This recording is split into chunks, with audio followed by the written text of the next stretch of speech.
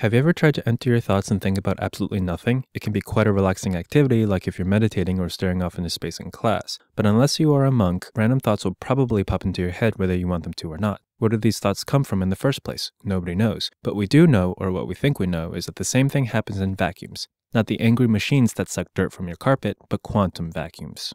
In physics, a vacuum is a state where no particles of matter exist, which means no atoms, no photons, no electrons, and no physics cat. In quantum theory, this kind of vacuum is sometimes called the quantum electrodynamic vacuum or QED vacuum. But what does nothing really mean? Take a moment to think about it. Imagine physics cat and a block of cheese are resting on a surface. While it looks like there isn't anything between physics cat and the cheese, we know from atomic theory that the nothing between them is actually composed of tiny air molecules such as oxygen, carbon dioxide, and nitrogen. But what's between the molecules? Even if we consider just a single molecule of oxygen, we see that it comprises a nucleus made up of protons and neutrons surrounded by an electron cloud. The relative size difference between the nucleus and the electron cloud is so large that once again there's a mysteriously vast amount of nothing between the nearest electron and the nucleus. Let's go one step further. According to the standard model of physics, a single proton comprises even smaller particles called quarks, specifically 2 up quarks and 1 down quark.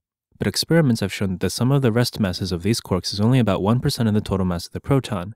The remaining 99% of the mass actually comes from the energy of the quarks. This comes from Einstein's famous special theory of relativity. According to this theory, space-time is curved, the speed of light is the speed limit of the universe, and as objects approach it, their energy manifests physically as mass, represented by the equation E equals mc squared. Now we're getting close. Because the quarks and the proton carry energy, they are constantly in flux between these two states of energy and mass. As a result, the surface of a proton is actually not a static place like a table, but is fuzzy. In fact, if we zoom into a bit of nothing, we will see that this kind of behavior is everywhere. Because of the mass-energy duality, no mass in our vacuum does not mean no existence.